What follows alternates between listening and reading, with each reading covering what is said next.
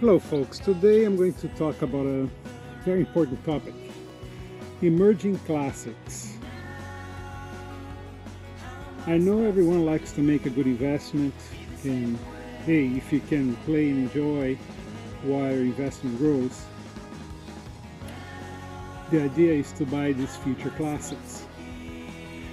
This is the Toyota 4RUNNER, the edition 97 to 2002. And this was a great design. It's the boxier look. It's we just gave it a wash, and I noticed that it's very fast, very quick to give it a wash. It's very smooth, no sharp edges. I washed it like in 5 minutes, and the design is just, you just don't get tired of it.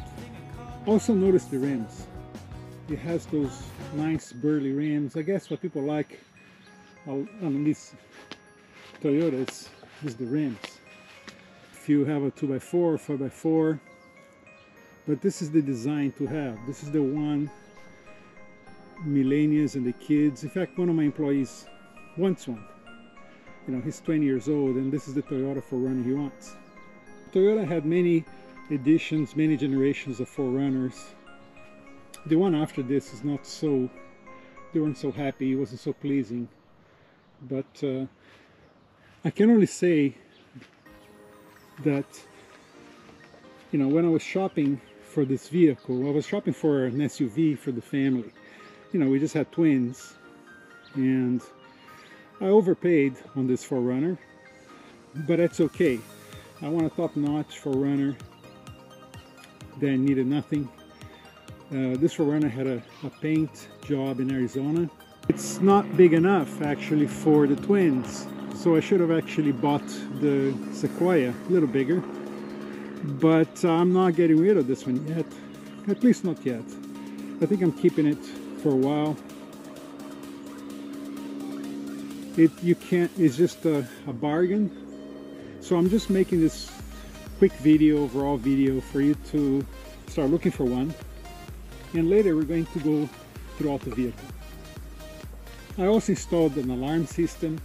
You know, it has power door locks. The interior is fabric, which I recommend, over the leather and plastic and so on. It's a very durable fabric. It's also interesting to point out that the headlights are glass. Most cars from that era to now, they're all plastic, and it fades, as you know, and so on. But I really liked the glass on this headlight.